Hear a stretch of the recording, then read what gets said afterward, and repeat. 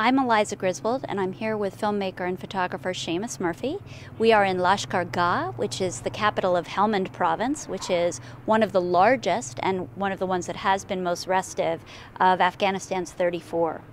Helmand is known as a center for opium poppies, and a couple of IEDs yesterday on the highway have kept us off the road today. Very recently, a suicide attack left several people dead here in Lashkar Gah, and we are keeping it pretty close to home today.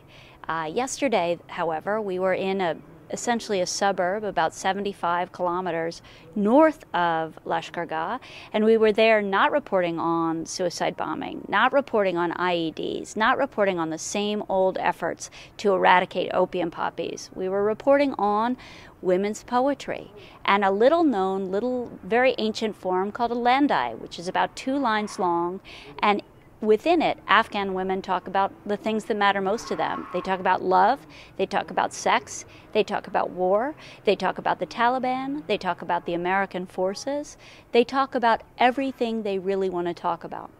And what brought us here in particular is the life of one young poet named Rahila. Well, that was her pen name, and we didn't know until we came here to Lashkar Gah and on to her hometown of Greshk. Her actual name was Zarmina. And Zarmina she recited these Landai, which are really anonymous and mostly aloud. It's an oral tradition, which is one reason women have been able to hold on to this precious and secret form of self-expression, because if they're caught at it, nobody knows who really wrote it in the first place. Nobody knows who said it first. Well, Zarmina was a great creator of Landai, as well as a poet in other forms as well. And isolated from the outside world, not allowed to leave the house, not allowed to go to any kind of school whatsoever, she fell in love with poetry. When she was a little girl, she was known for loving to dance at weddings and loving to sing as well, which basically means reciting poetry.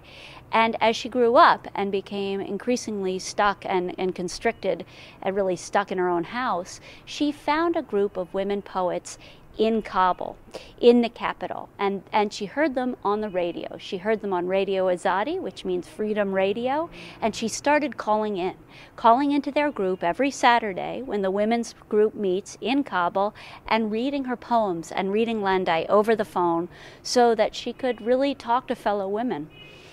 We heard this story sadly after her death. No one knew where she was, no one knew who she was, and after hours of phone calls and tracking down any scraps of information, cousins of cousins, friends of friends, women's affairs members who didn't know her but thought they might have heard of her, thought they might have heard of a girl who had been drowned, a girl who had been burned, a girl who had committed suicide herself.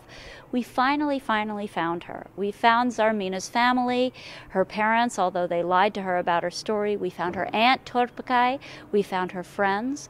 And we got the story of this young woman who, although she was kept behind walls, first by family custom and then by a war, she was able to express herself on the phone and in poetry, and able to give voice not only to herself, but really in this anonymous and collective form to the women of Afghanistan in the most rebellious, powerful, and memorable way imaginable.